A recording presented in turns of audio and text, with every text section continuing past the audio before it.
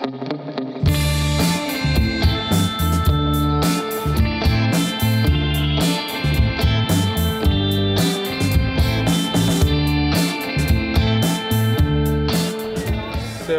it is Monday, September 10th. We are in Jamestown, New York. New York.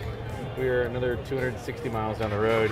Unfortunately today, we did not ride motorcycles, and although it looks dry where we're standing, it rained almost the entire drive here. So because of safety and washed out roads and a bunch of other things, the guys, Jason and the guys that run the Cannonball, called it off today. Everybody, just tell me to smile. To keep everybody safe. So we're here, and we are displaying the bikes at a local dealership, and we're good to go. So what I wanted to talk about was last night after dinner.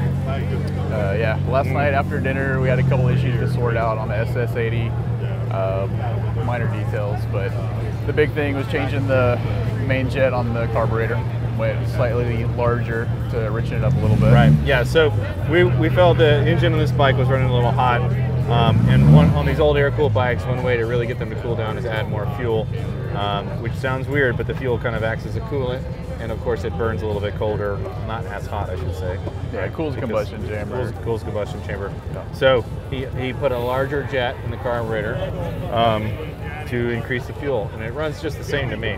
Also, when you're doing the higher elevation mountain passes, it tends to, the air, you get less oxygen in the air the higher you go, which means a leaner burn, which means a hotter plug, which means a hotter cylinder, which means the engine's too hot. Anyway, so you did that, and then what else did you do? And in addition to that, we lost our... Oh, that's right. We talked about that. Yeah, lost our gas cap.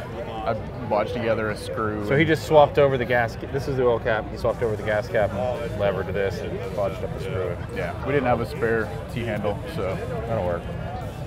Took a screw, filed it down, made it fit, sealed it up, keep us on the road. And then you did something else. What else is it? Something else you did to it. No, that was it. That might be it. And then we put it in the trailer and dragged it this far. Just went over the bike, tightened bolts all over it, looked for anything falling off. That's a really common issue. So, yeah, it only burned like a liter of oil or half a liter of oil. Half a liter of oil. Half a liter of oil in like 250, 300 miles, which is not very much for a bike like this. The SS100, on the other hand, did do a little more work too. Mm-hmm. So Paul rode the snot out of this bad boy. Left Chris in the dust, because this bike has so much more horsepower than the 80. Mm-hmm. And what'd you have to do to it? Well, the good news is the tires stayed on yesterday. Yeah, that was no flats. We talked about that last night. Yeah. That made it through. Yeah, I was happy about that. Yeah. The big thing, the saddlebag fell off. We bolted that back on. Just went over the bike, another bolt check on it, and then found that all of the oil had leaked out of the engine. The oil tank was almost completely dry, and found our main oil feed line for the motor had come loose. Or the lock nut had come loose, so there was a pretty significant oil leak coming there. But luckily, put 2 liters of oil back into it. Yeah, a little over 2 liters, 2.5 liters back into the oil tank. But yeah, it's a really robust engine design, roller crank bearings. So we're a little concerned because, I mean, we don't really know. The engine seemingly ran out of oil, and Paul kept going. For how long, we don't know. For if it really was, it did have enough oil in the oil bag to continue to lubricate. It must have, because it would have burned up for sure. Yeah. But yeah, it would have gotten hot. So now, really, our concern is that tomorrow, when he goes to ride this thing, he's going to blow it up. That, and he intends to ride 2 up. Right. Paul's girlfriend with Susie on the back here. So we made this seat. We made this custom seat for the back for her to sit on it. And because of the clincher tires, we're concerned about a blowout again. So I'm just crossing my fingers. Yeah. That Paul can go a little slower. Hopefully he goes a little bit slower. And not hit any major bumps. Yeah. And crash the damn thing. I mean, a blowout doesn't always mean a crash, but it can.